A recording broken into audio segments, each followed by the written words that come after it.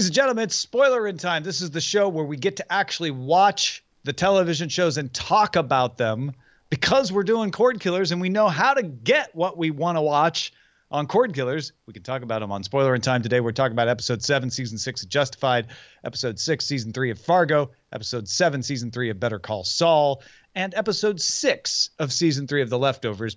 My fault this time because I'm a week behind. Brian is now caught up.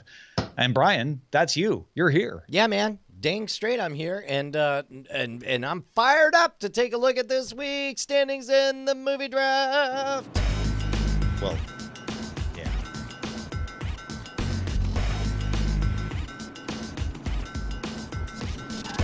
I mean, yeah, you're fired up because you're in first place. Well, yes, but not by enough. I feel like I should be in much further firstiness. Okay, yes, because your night attack hopes are pinned on Guardians of the Galaxy Volume 2 and Pirates of the Caribbean Dead Men Tell No Tales. Guardians of the Galaxy Volume 2, $338 million, and still the number 3 movie this weekend. So doing what you need it to do up to this point.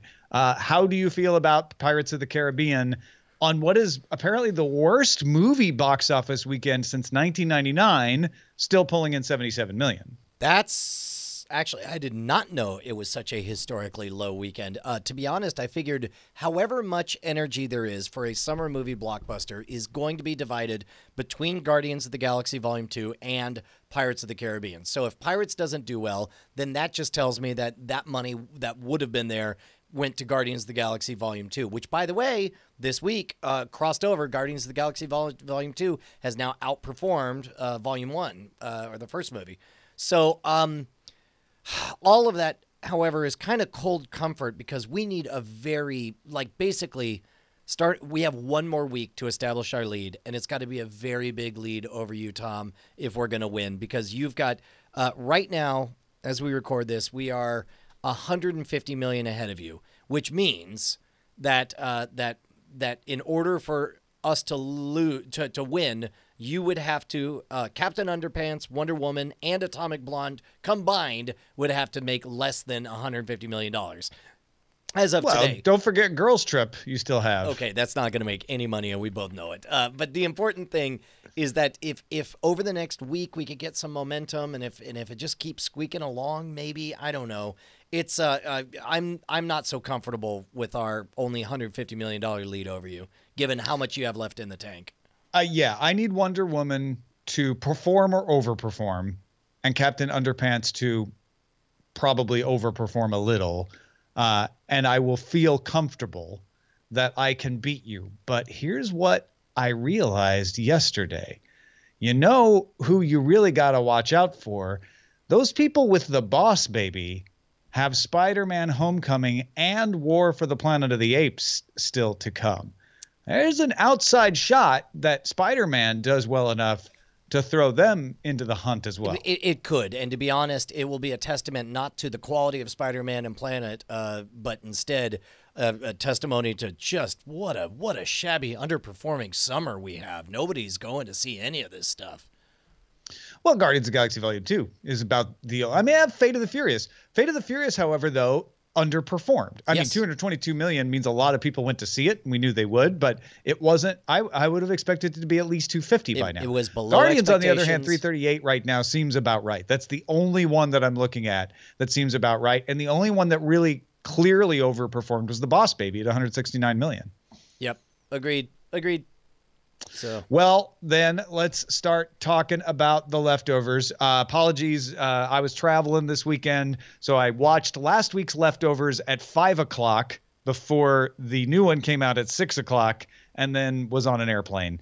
So I didn't get to it, but I did watch the episode that has Lori show up at the farm where Kevin Sr. is, and kind of you get this tale told through a flashback of how she had been out with Matt and Nora hunting down the scientists who had rejected Nora as a candidate for the thing that's going to send them to where the departed are.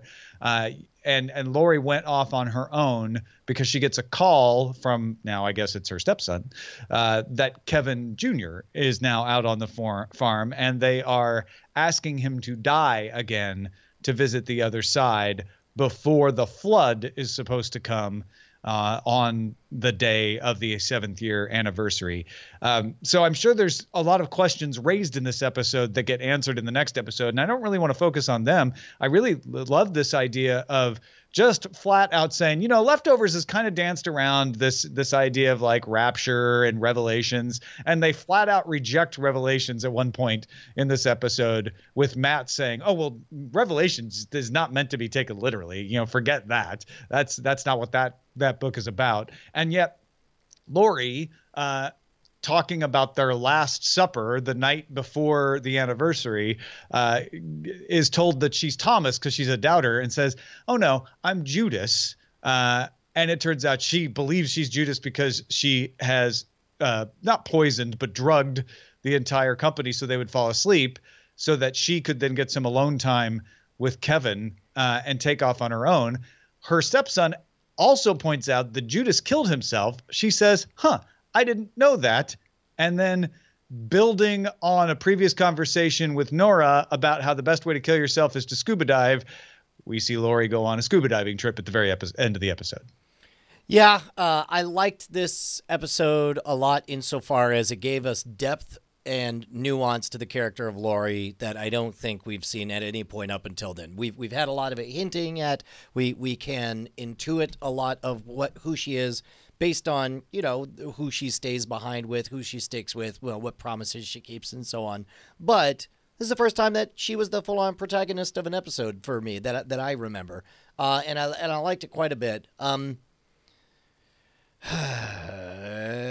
mean, at the end of this episode, the implication is that Lori wants to kill herself. Yep. The implication is that Nora wants to go through the portal. Yep.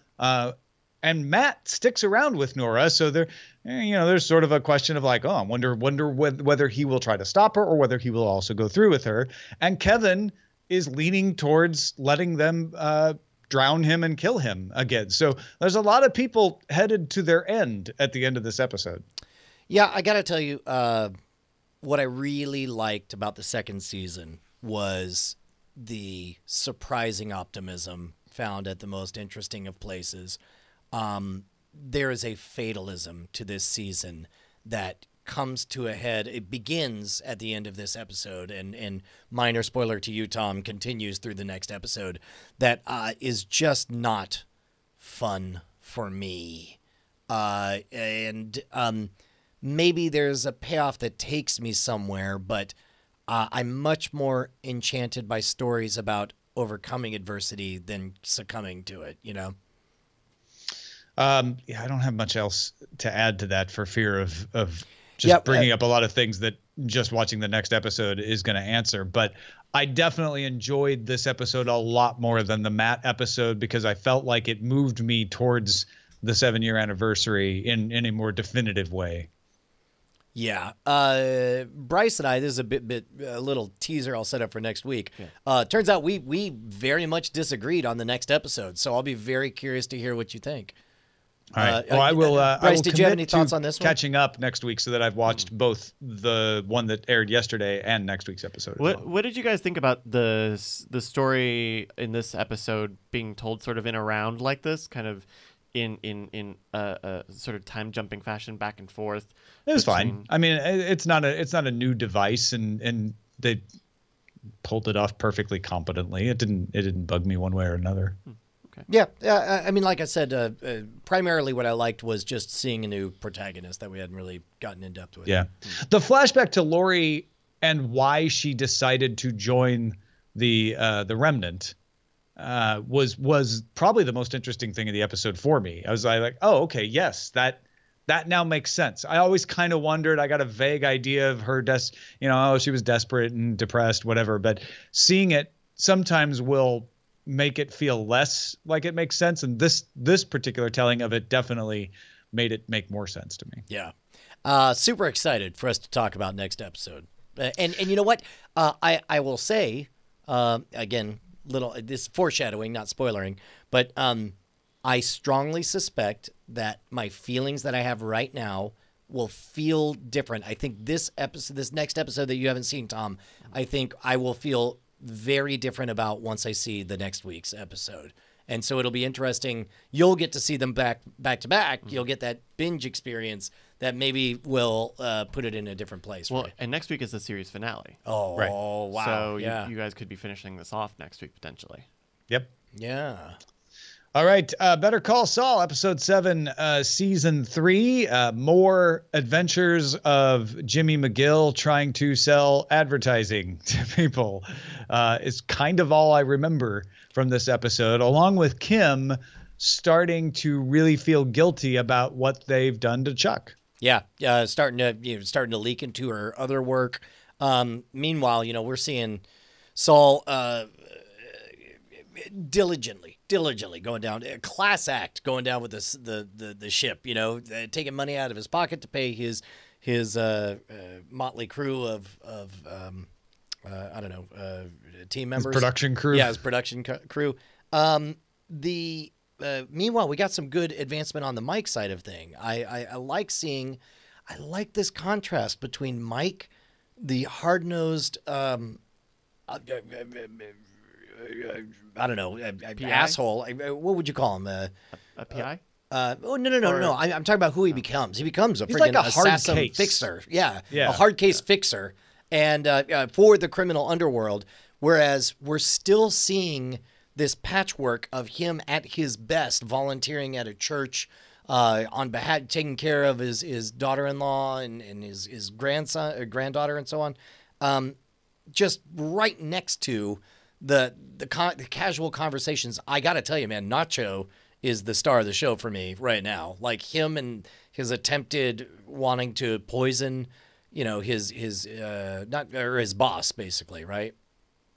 Yeah. Exactly. Because he was wanting Salamanca, Hector Salamanca. Yes, correct, Salamanca. And we don't know if whatever this is the great thing. We know it doesn't kill him, but we can wonder if this is what causes him to lose his ability to speak and lead and all that stuff.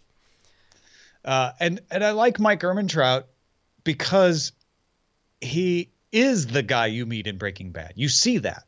Like everything that comes out of his mouth is consistent with the guy you meet in Breaking Bad. The only difference is his motivations and who he works for. And right now he has different motivations and he works for himself largely. But he's in Breaking Bad. You see him saying, you don't really want to do that. And let me tell you why. And that's exactly what he's doing for everyone. Baseball card guy, Nacho, Jimmy McGill. Like he's like the only one who really sees it. And yet, no, even with all of that common sense, he's not going to be able to avoid getting sucked into all of that. Yeah, it's and what's funny is if there is one character who you would believe has the willpower to avoid getting sucked into it and doubling down on poor decisions, you believe it would be Mike. But of course, we know his fate. We know he's damned from the beginning. Yeah. How about that ending where we see? There was that great moment where you couldn't tell, is this a bit? Is he actually broken? Is he crying, trying to recover some of his insurance malpractice money?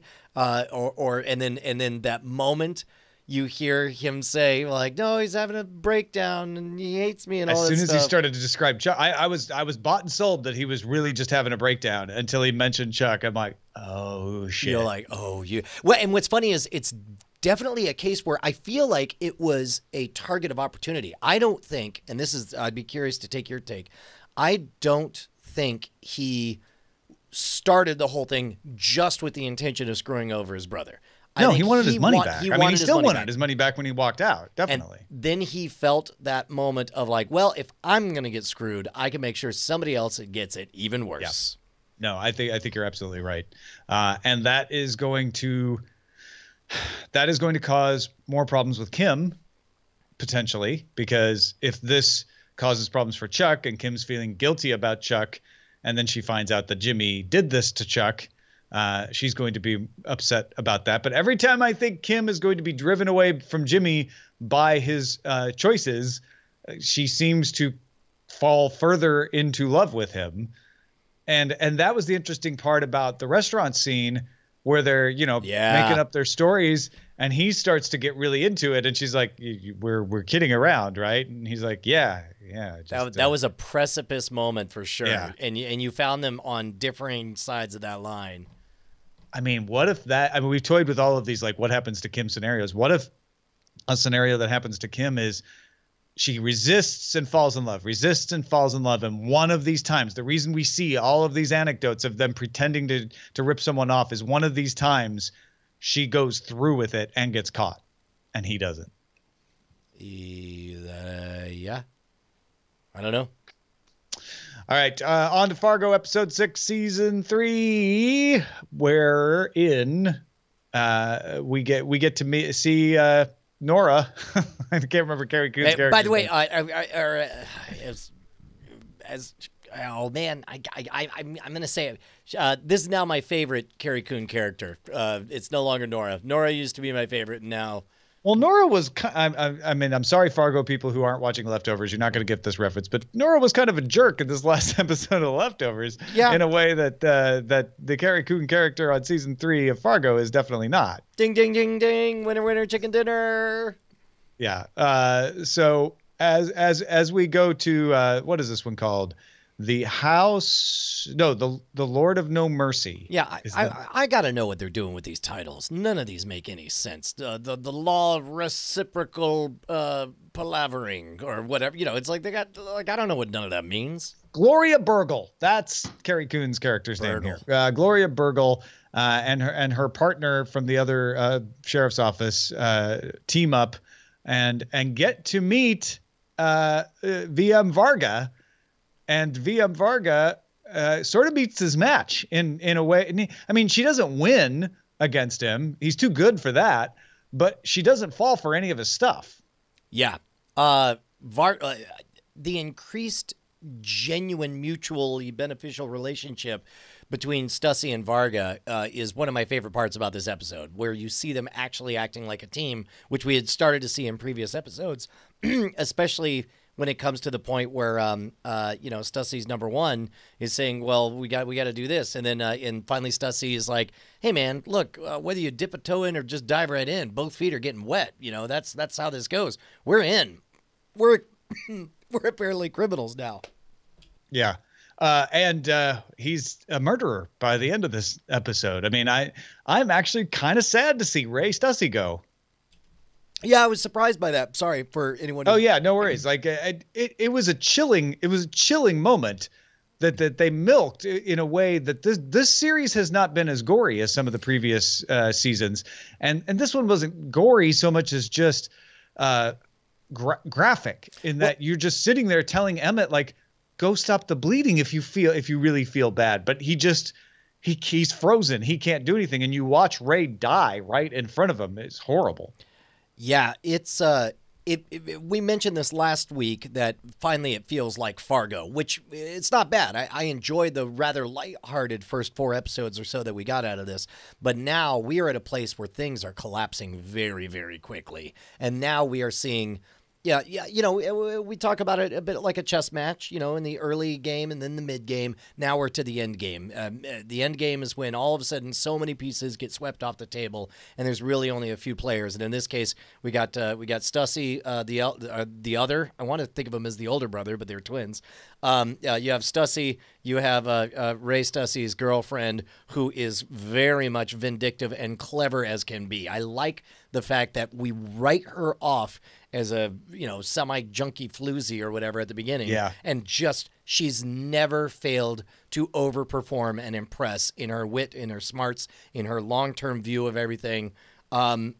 She's going to be a fascinating character, and I got to tell you, part of me thinks that and Varga, of course, the third player, and I guess Burgle in there as well. Well, Gloria's the wild card factor, right? She's the Hanks Jr. character of this season, and she shows up at the Stussies and just misses catching the murder.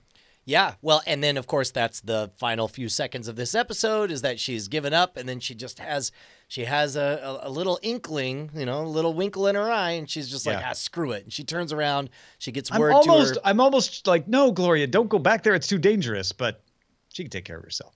Wait, something's gonna happen. I'm getting ready for the Three's Company episode of them hiding the body around the background While she's knocking on walking the door around. Yeah.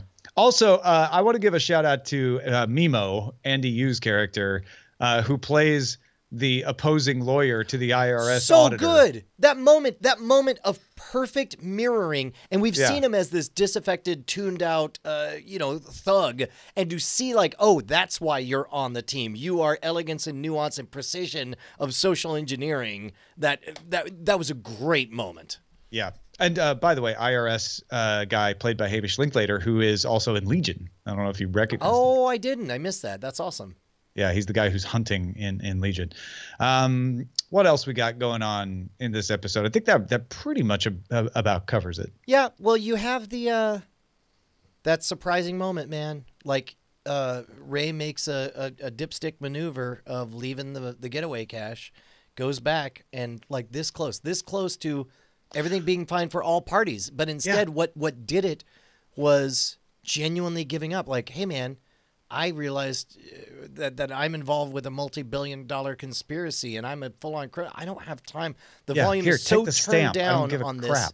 Yeah, exactly. And yet, that's the moment that killed Ray and broke their relationship finally. I feel like what Emmett's doing is silencing Ray. He's like, I'm involved in something bigger than this stamp. Take the stamp. I'm buying your silence. I'm buying you off as a problem. I don't need you coming after me and muddying the waters right now. Go away.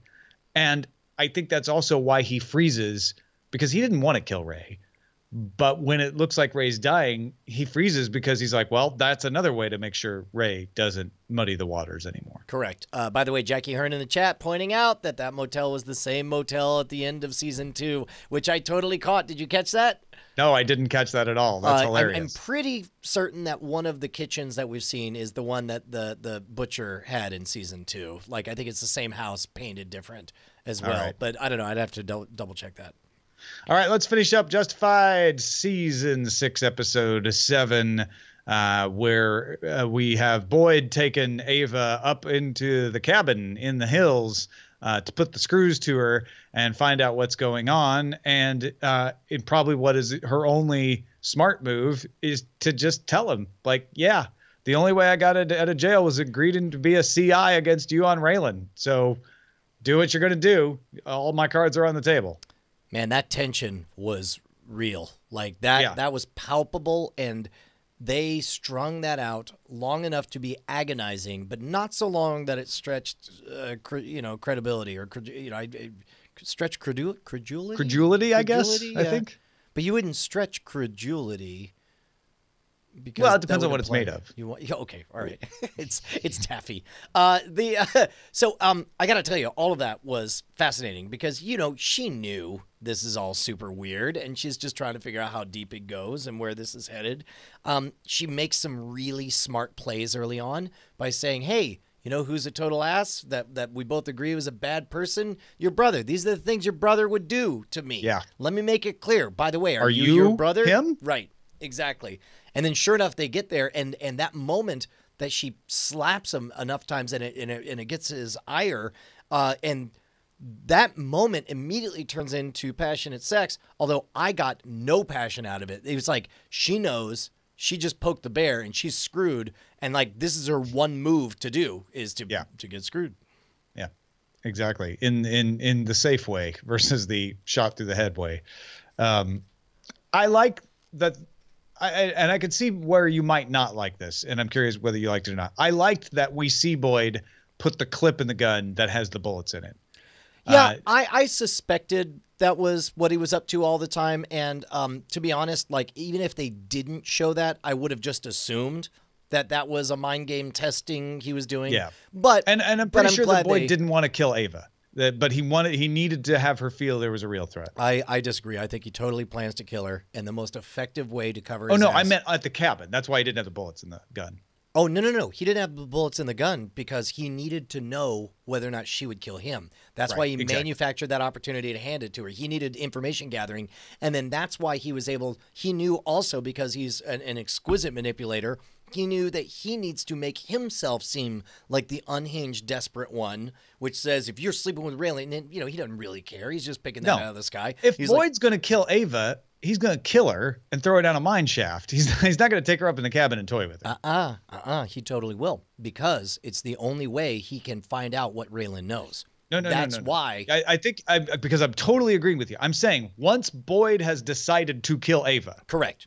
When he's like, she needs to die now. Right. There is nothing more I can get from her, and I can't trust her. He doesn't take her to the cabin to kill her. Right. He just kills her. Right. But everything we saw, that doesn't contradict anything you're saying, which is he took her up there to test her loyalty, find out what was going on, and all of that. Well, and specifically, I don't think he believes her loyal at all. I think she, quote unquote, passed the test. I don't think he cared about the test. I think he needed to get her in a place where her only move was complete and total honesty, complete disclosure about everything Raylan knows. And which, he is now, like, when he got the call from Limehouse, he realized, oh, I am behind the curve on this information race. I need to extract the maximum amount of information immediately. And so for him, it's like, pretend like I'd rather kill myself than believe Ava isn't going to leave me. And he very well may kill her down the road once he's done with all this. Right, but I don't believe he was sincere about any of that. Maybe he tapped into some sincere feelings in order to access that I think he feels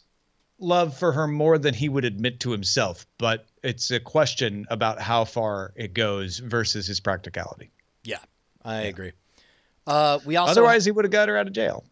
Well, I mean, she's right about that, man. He definitely not long on the promise keeping, and then plus also immediately after getting into, hey, let's define what a bad Crowder looks like, and then immediately let's have Boyd start exactly doing the things that we just defined a bad Crowder does.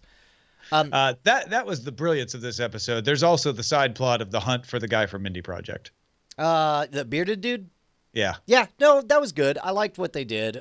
Those were signs of, it's always fun to see a villain out of moves where they get increasingly desperate and they know they're doing it. They know it's sloppy work, but they just don't, they're out of options. Can I tell you how much you might be surprised to hear this. Out of everything, loved every second with Raylan and his ex-wife. His baby mama. She's the ex-wife, right? And then they got back together and made a baby. Winona, yes. Yeah. That doesn't surprise me at all. It's a story about a father and his daughter. Okay. Come on, of course you're gonna love it. Yes, I loved it for that, but also I loved it. I noticed a lot of really interesting directorial choices that I've not seen in Justified before. One of which, to just have that 3-minute dialogue scene with a screaming kid the entire time. Like it was much as we were talking about, like that scene in Logan, that it was physically unpleasant to hear the seizure noise. Like you're watching somebody at her wit's end trying to resolve stuff with her baby daddy. And meanwhile, you just have screaming in your ear the entire time. That was great. And I also loved, if you notice all of Winona's dialogue, there's a lot. She speaks more naturally than any character on the show has ever spoken, in that she begins ideas and then she stops and she regroups and tries to phrase it a different way, and it doesn't quite come out the way we actually talk, even right here on this podcast. It was a breath of fresh air. Not to say I didn't enjoy all the verbal talking between the lines, jousting that we always get from it, but there was a very different feel to Winona's dialogue that I really enjoyed this episode. There's also a little showdown between Art and Big Lebowski Ghost. Yeah. But that Avery Markham. We get to see Avery and Art go head to head. Honestly, I could have gotten more out of that interaction. If you're gonna bring two superheroes from the opposite sides together, I'd like it to mean more than it did, but it was kind of fun to watch. By the way, I'm now actively convinced that Art is actually a ghost. Not even a metaphor, an actual ghost. I think it's Sixth Sense style. They're going to reveal. Rachel sees dead people. Yeah, he was never there. Yeah, maybe. Well, that's it, everybody. Thanks so much for watching. And don't forget, we are on our way to a goal to get Spoilerin Time old episodes broken up so they're easily found by show. So if you're like, I have not watched all these shows, but I want to go back and find out what you guys thought of them when you did talk about them, Join us at patreon.com/Cordkillers. Basically, if you're getting this episode on Wednesday instead of Monday, it's because you're not a patron. So go to patreon.com/Cordkillers, get Spoilerin time a couple days early, and get us on the road to an easier accessible archive of Spoilerin time shows. Heck yes. Thank you, guys. We love you. Bye.